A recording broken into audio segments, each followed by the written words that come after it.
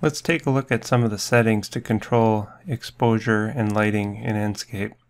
First, we can press H to turn off the controls. In the Visual Settings dialog box, we can reset the settings for all of the tabs. If we look at rendering quality, we see there's 4 options.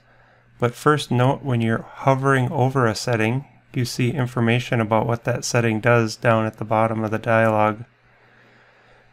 Notice the quality of the wall as we change the settings from draft to medium to high, and then finally ultra, the best setting. If we look at the auto exposure setting, the exposure slider, when auto exposure is checked, defines the target brightness for the overall image. We can adjust this to make the image brighter. If we turn off auto exposure, it's no longer considering the entire scene, and we can manually adjust the exposure.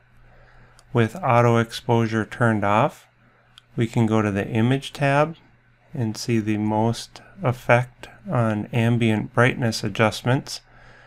When auto exposure is turned on, this doesn't have as great effect. Notice adjusting auto contrast adjusts the overall bright area to dark area across the entire image.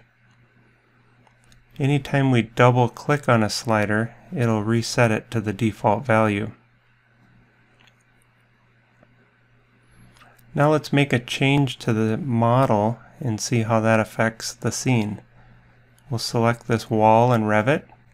We'll edit the structure, and rather than using the default material, we'll select one from the Revit library.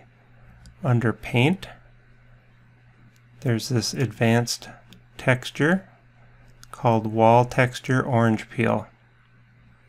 On the Appearance tab, we'll notice some of the settings, including the bump map, for that orange peel look.